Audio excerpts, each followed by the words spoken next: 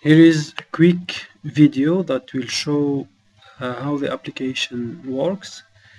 Actually, it's a normal application that will run in parallel to your game. So let's say this is your easy level, level 7, and now we'll show the application here. So normally this application is placed on top of your window. Let's say you have this candy matrix here running, and then you have to place this window on top of your game just like this. So I'll open here the help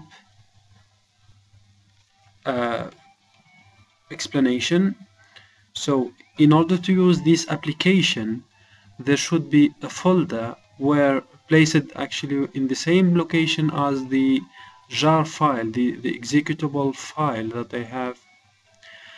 Then this EMG folder will include the small images, the small pieces of image that needs to be used to identify the items. So first of all, in order to use this application, you have to adjust the size of the transparent area to be exactly the same size of the candy matrix. So here it starts, let's say, from this level, okay, and then just you can adjust it a little bit to the left, right, bottom and top. Then we have to set the number of rows and columns. So we have to count the number of rows: 1, 2, 3, 4, 5, 6, 7, 8 and 9. And then the same thing for the columns. Then something very interesting here is that you can configure yourself in a new form of candy slice. I'm calling it candy slice. So in the future, if a new form that is appearing in a new level, you can configure it yourself. I will show later on how it is configured, so you can add it to the game and then you can start playing. So this game is not only limited to Candy Crush, it works even with Farm Heroes. So all you have to do, place it on top of a matrix where you have objects that needs to be similar. Then you can give a name to each of these objects, and then the application automatically will start helping you in aligning these objects. This is amazing. So you don't forget an area in your matrix where you didn't really look at it, or you forgot to check this combination or that area of the game. Then this is really keeping you aware of all the possibilities in your game. So after doing the configuration of the application, you can start the application, which will start capturing this area of the screen and then comparing each of these items, and then it will use a very fast algorithm to identify all the possibilities and actually draw it on the screen, and you can play at the same time as the application is giving you the indication. And this is really an amazing application. So with this one you can gain, or you can win more levels, and you can obviously save some money as you will not lose your lives so often. So let's see how the configuration is done. So if you click on the settings button here, you will see that this application have actually done a split of all the cells here over columns and rows, and then I'm writing here the color, which is green here, flower here, yellow, blue, orange, red. So these items has already been added in a configuration phase that I have already done. So if I look at it here, for example, if I click on the red button, on the red slice here, I will get the name, the color, so that's flexible. It's a 2-digit name here. It can be A, B, C, D, anything here. Movable should be 1 or 0. So for example, this is I call this slice here as a background. So it is BG0, it means it is not movable, and then 9, it's just, you know, a type to differentiate it from the others. This type will be used later on in later releases.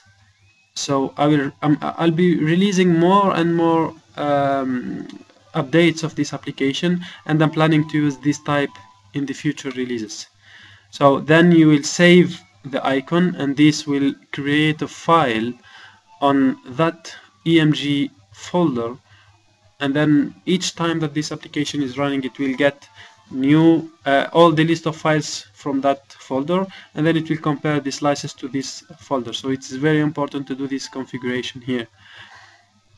Then going back to the application, I can start the execution. It will take a little bit okay, I have time to identify the images, and then it will be giving you the indication, and this is really amazing. It is printing on top of your game. So like here, if you are getting a red arrow, it means that this is a combination of 4 slices. So if I click on top of this small arrow here, it will show me some rectangles that indicates what is going to be really consumed or sliced if I move this to this direction. So you have an arrow going top, left, right, and down.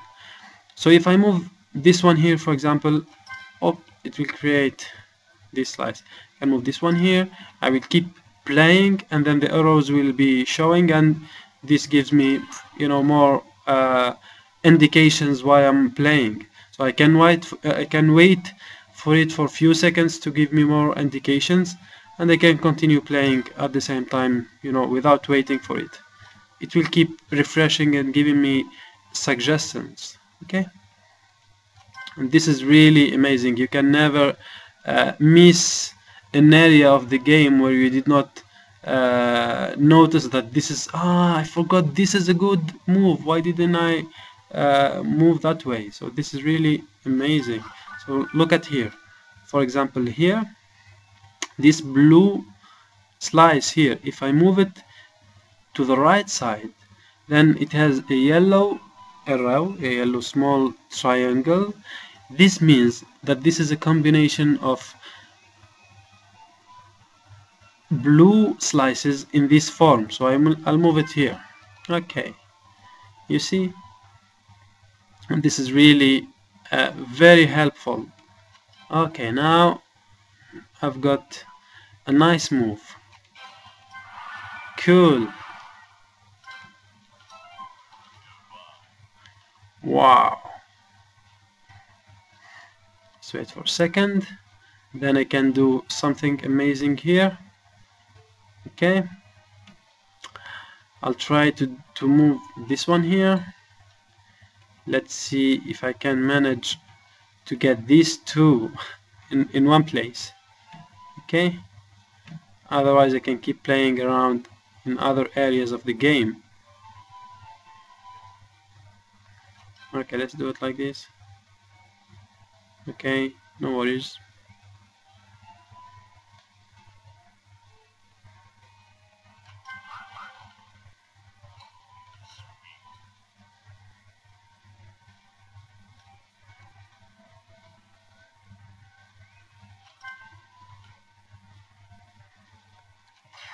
That's it.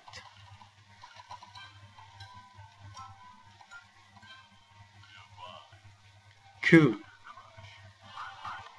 So this was a quick demonstration of my Candy Crush and Farm Heroes solver.